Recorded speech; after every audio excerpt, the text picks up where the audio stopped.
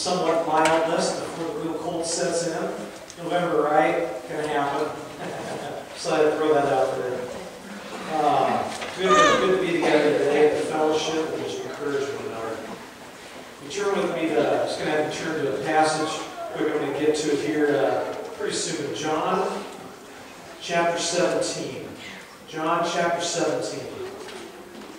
I'm going to read that in a couple moments here. Verses 20 through 26. When I look at the Scripture, when I look at Jesus' life, how he was connected to his Father. A passage that I've kind of been reading lately and kind of been coming back to and just felt in my heart that was something that we needed to look at. Not just for the fact that Jesus prayed for himself, for his disciples, and for all believers. Prayer was huge for Jesus. We know that throughout his life, he took time to go off into solitude with the Father. Took time to go praying. Prayer was very, very important to Jesus. Very important. And if you look and see all that Jesus went through, all just the pain and the agony and the hardships that he went through, it was important that he connected with his Father. It was very important that he connected and refueled his spirit and refueled himself. He was connected. Time and time again, he goes to the Father to recharge, and often withdrew. And we know that when he withdrew, people came after him. Where are you going? We need you. Jesus was very needed, but he needed, most of all, to connect with God the Father. I'm going to read to you the main text today, John 17, verses 20 through 26. My prayer is not for them alone. I pray also for those who will believe in me through their message, that all of them may be one, Father, just as you are in me and I am in you. May they also be in us, so that the world may believe that you have sent me. I have given them the glory that you gave me, that they may be one as we are one. I in them and you in me. May they be brought to complete unity to let the world know that you sent me and have loved them even as you have loved me. Father, I want those you have given me to be with me where I am and to see my glory. The glory you've given me because you loved me before the creation of the world. Righteous Father, though the world does not know you, I know you, and they know that you have sent me. I have made you known to them, and will continue to make you known in order that the love you have for me may be in them, and that I myself may be in them. That's a powerful prayer. And what's even, if you back up a couple of sections here, to begin John chapter 17, Jesus prays for himself. But it's not a selfish prayer. He's praying because he knows that all authority has been given to him. And that he is in charge of leading these men that he called together, that he created such a bond with. He prays for them, and he prays for all of the believers. Jesus was very, he was very focused on prayer, because prayer was so important, connecting with God the Father. We see Jesus praying for the believers that would come from the start of the early church and you and I today. He prayed for us. It's very clear that he believed strongly in prayer. It was vital in his relationship with God the Father. The two words that stand out in this passage when I read this verse is found in verse 23. Every time I read this, verse 23 sticks out to me. Two words come out where he says, may they be brought to complete unity. I think that was first and foremost on Jesus' mind, that all of us, all of people that would be a follower in the kingdom would be brought to complete unity. I mean, look at the disciples. Do you think they always got along? No. Do you think the people in the church always got along? No. Do you think we get along now? Not always. It's been passed through the years, through the ages. We're imperfect people. Jesus knew that. He knew his men were imperfect, and they needed prayed for, and we needed prayed for. And just think about that word complete. Complete, not lacking anything. Complete is all together, all there. That's a big word for us. Being unified, unity, complete unity. And the prayer of complete unity is one of the most powerful and echoed prayers throughout the New Testament. I mean, it's brought up time and time again when Paul talks to the different churches. I want you to have unity. He talks about the problems. Get unified. Come on, love each other. Be there for each other. You know, Paul really harped on that. Maybe not really harped on it. Maybe in a way he harped on them, yes. But he encouraged them, saying, you got to have this love thing together. You need to be unified. That's what's most important. Jesus certainly desired that his passion for the people and the need for prayer would continue in our lives today, just as it did back then. Why do you think Jesus prayed so much for complete unity among the body of believers? Why was that so important to him to see lived out, not only among his disciples, but among the church as well? Why was that so important? And praying was huge, but it wasn't just praying, it was praying for unity. You know, we forget that prayer is powerful, very powerful, and Jesus used it often. Wonderful things happen when we pray. And after reading through these prayers that Jesus lifted up for himself, the disciples, and the rest of the believers, it's apparent, and I hope that it is to you as well, that we certainly need to do a better job in our lives of striving for complete unity in the church. It's important. In many ways, we have become a people set apart from unity for various reasons. And the world pressures have a lot to do with that. You know, we let ourselves become infected, if you will, from the world. The pressures, attitudes, the enemy. He knows how to get us. He knows what buttons to push. He knows how to set us off to each other. And all through my years of growing up and being in the church and just being part of different congregations, it's everywhere you go. Satan gets in and he pulls apart whatever he can. Whatever unity is there, he's after. He's after to pull apart. If unity's already pulled apart, he's done his job. He is the enemy. He is the deceiver. He wants that to happen to us. You know, understand that I'm not just talking about this church, but the church as a whole, the body of Christ, God's family. Satan is after us. Church, Satan is on us all the time. Any way he can get in to cause strife, he will. And he's been doing that for a long time. It's not just in the last few weeks. It's not in the last few years. It's been happening since I was a kid growing up. It's been happening many years. Ever since Jesus rose from the grave and conquered sin and death, the enemy has been on people. Happened in the beginning. You know, with Adam and Eve. You know, he was present in the situation. He tries to attack and pull people down. He tries so hard to do that. We see mentioned throughout the New Testament, especially with the letters to the different churches, as I said before, that unity is something that needs regained in the church today. Paul was passionate about this, just as Christ showed his passion for unity. And we can see throughout the New Testament, all that Paul wrote to churches. Keep the unity. And, you know, various wording. Keep the unity, keep the unity, keep the unity. He was passionate. He went from hurting the church to proclaiming the gospel. And he was bold in doing that. He wanted people to know that the church needed to be unified. If you turn with me back to Psalm, back in the Old Testament, we're going to look at Psalm 133. Psalm 133, verse 1. Psalm 133, 1. How good and pleasant it is when brothers live together in unity.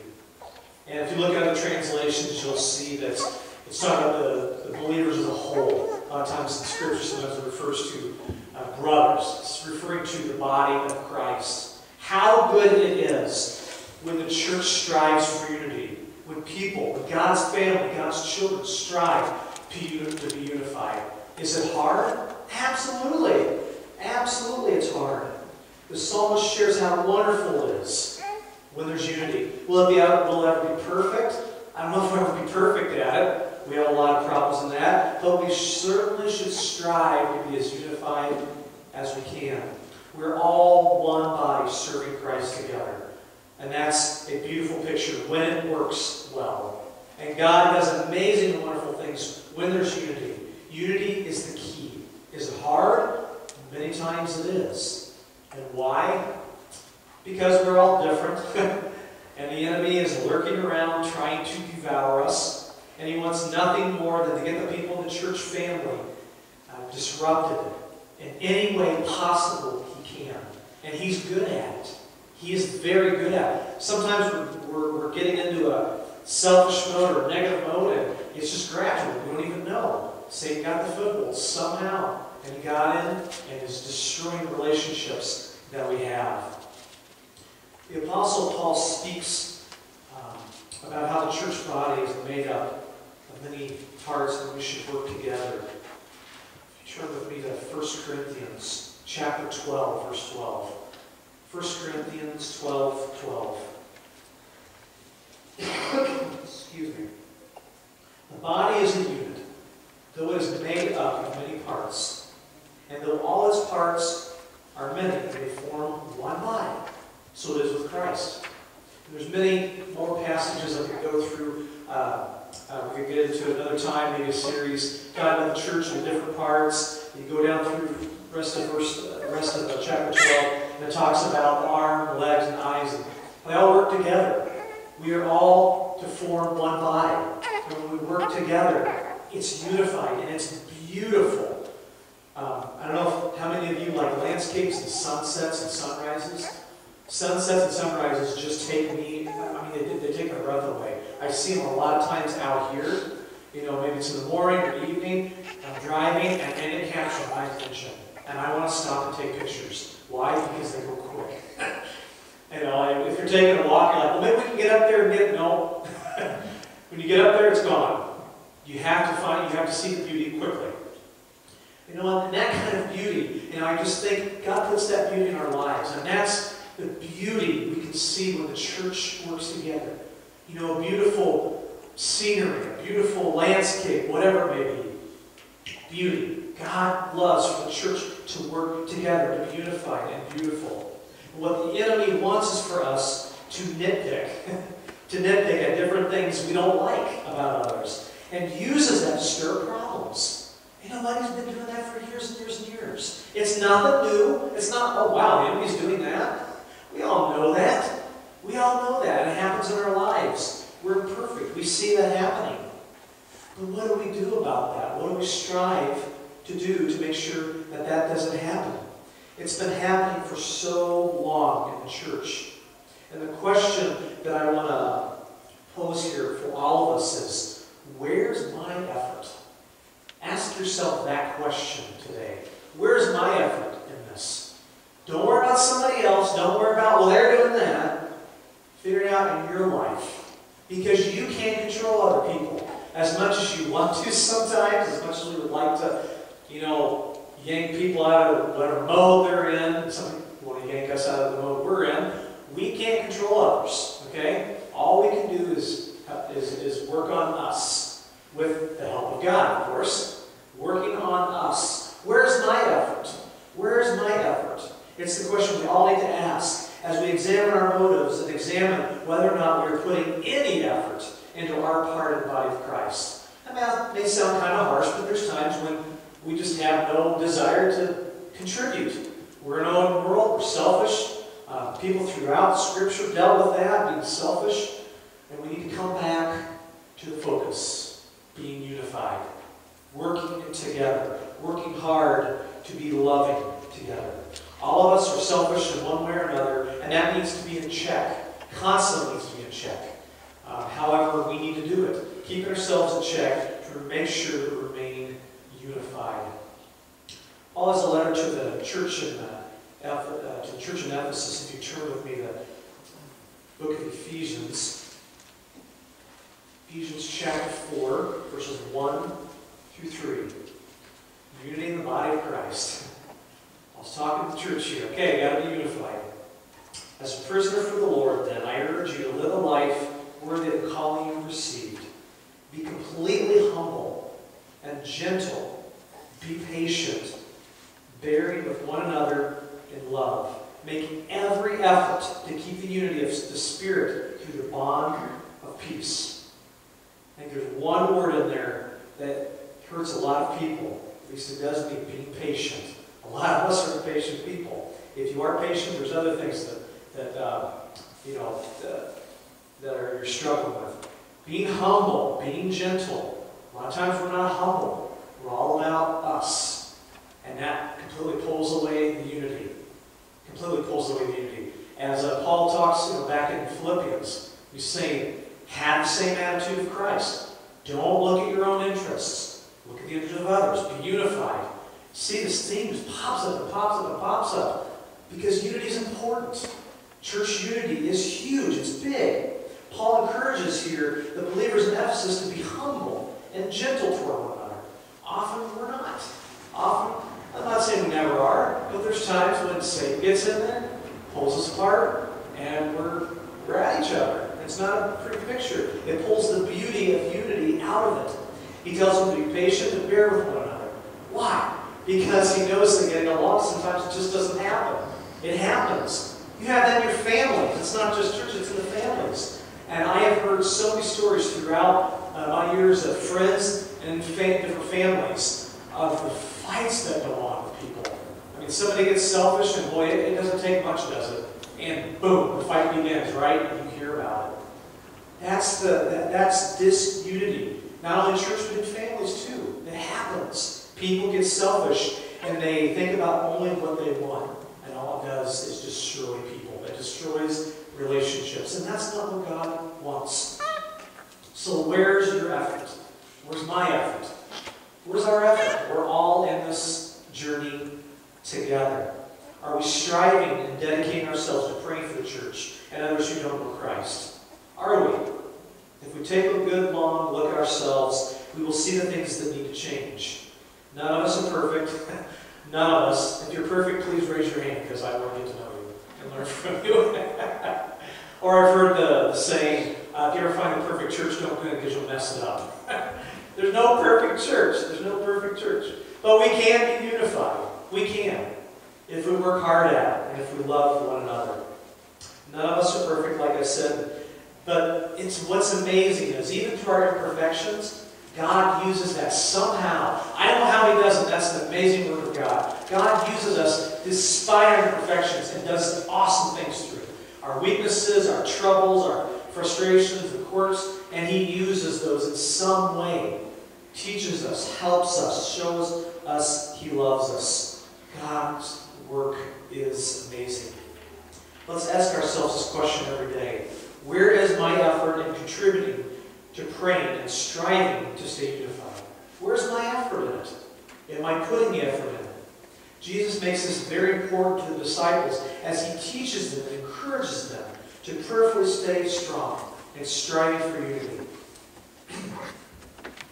And Paul says in verse 3 here, make every effort to keep the unity of the Spirit through the bond of peace. Every effort. That's what we have a problem with, is effort. We don't put the effort in. We get lazy. We get selfish. We get into our own world, and the effort is gone. And then we wonder why there's not unity. Because we're not putting in our part. We're hoping somebody else will do it for us. That's not going to happen. You ever have somebody do a job for you? Well, if you always have somebody do a job for you, you're never going to get it finished. We all have a part in it. We all have a part in encouraging and keeping the bond. Don't give up when it gets tough. It's easy to give up when it gets tough. All of us feel like giving up from time to time. But Paul encourages us, make every effort. Keep in there. Press in hard. When the enemy strikes, don't fall down. Well, we may fall down, but get back up. God will help you get back up. To keep unified, we must remember to focus on loving one another. That's huge. Loving one another. And it's what Jesus was passionate about praying for us. Loving one another so that the world will see your love. Like we talked about last week, being the salt and the light. How can we be the salt and the light of the world if we're not being unified and loving one another? It's not going to happen. And then the world's going to see us fighting and bickering. Well, I don't want any part of that. You say God's loving, but you're not even loving each other. The church needs to be unified. Love, love, love. Love, love, love. Love is talked about also all throughout Scripture. And Paul, even to the church in Corinth, he sets out a chapter, the love chapter. We've talked about that. Where we need to do things in love, or else it's meaningless. We need to do things in love. We've talked about in the past month how important it is to love beyond the walls, but also to love within the walls of the church. And I think it's hard to love outside the walls when we're not loving each other here and being unified as a body. It's important. And Paul tells us it's important. Everything we need to do, everything that we do needs to be centered around our love for God. If you turn with me to the book of Colossians, we'll do a lot of words of Paul this morning, but they're encouraging words. Colossians chapter 3, verses 12 through 14. He's talking about rules for holy living. It's quite a mouthful here to encourage the church with, but also encourage us with. Therefore, as God's chosen people, holy and dearly loved, clothe yourselves with compassion, kindness, humility, gentleness, and patience. Bear with each other and forgive whatever grievances you may have against one another. Forgive as the Lord forgave you. And over all these virtues put on love, which binds them all together in perfect unity. 14 is amazing. And over all these virtues, love. Love, that's what brings it together when we're loving each other.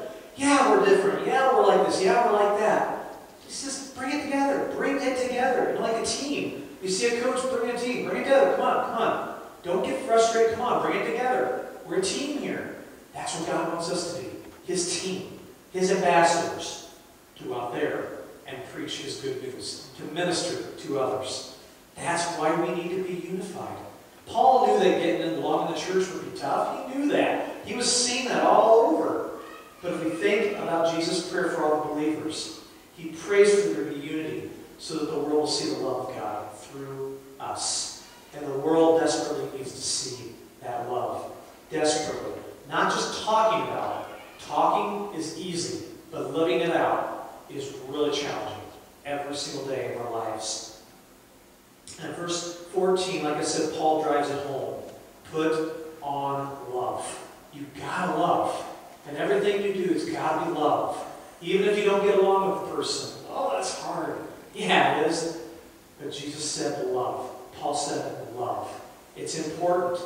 It's imperative that we love despite our differences.